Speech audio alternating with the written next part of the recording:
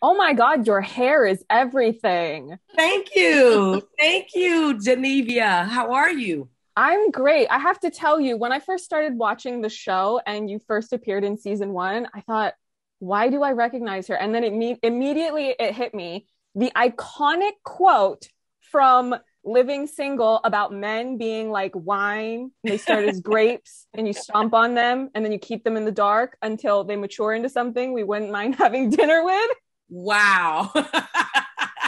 Are you aware of how viral that quote is on the internet, even outside of Oh, the ecosystem of the hardcore fans of the show? no, Lady Darcy, I am not. But you know what? I'm glad that that stands the test of time. Absolutely. For the two of you, a lot of times your characters only appear when it's relevant to the stories of the members of the Wu-Tang Clan. So, how much do you two, as actors, imagine what these characters are thinking and feeling and doing outside of what you actually get to see in the episodes?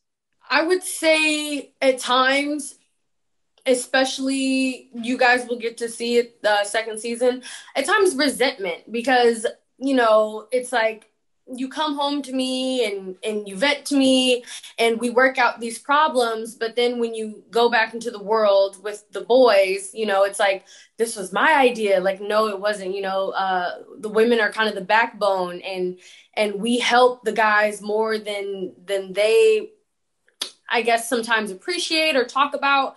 So I think sometimes there can be resentment, but also a wonder of like, maybe I should do my own thing, or how do I kind of separate myself from my relationship, because that's not all of who I am. Anything do you want to add?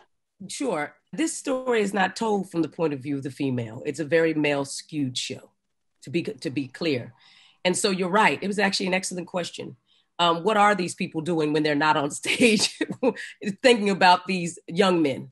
And I think that that's a question that we need to ask ourselves about a lot of Black and brown people, especially women, and how they're held into a traditional space of being the pillar of strength, but not having the full sort of dynamic and conversation inside of the complexity of what it is to be a woman, especially during that time. Definitely they were there to hold it down. There was a lot of mass incarceration around young Black men and poor people of all colors.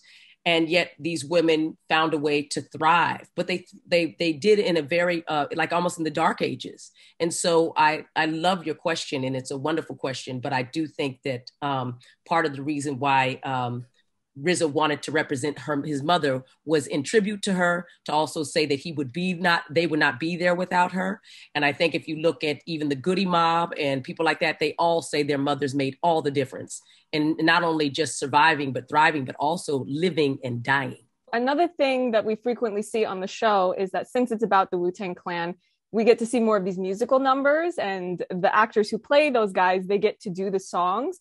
And unfortunately, you two don't get to join in on this, but if you could, which Wu-Tang Clan songs would you most want to join in for your own musical number?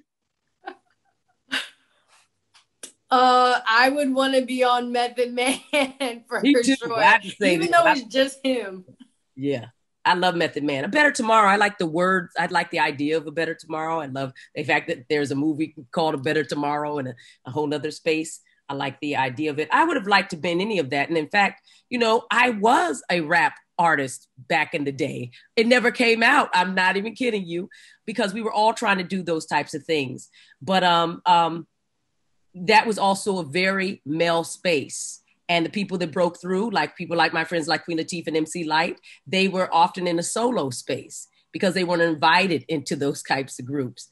So that's another great question. Really quick, do you have any other projects that you would like to plug while you're here that you're working on, or any other career aspirations that you want to manifest, maybe even outside of acting? I know you do some writing. I'm not sure about you since you're newer and younger. So anything you want to plug right now? Go ahead, Zolee.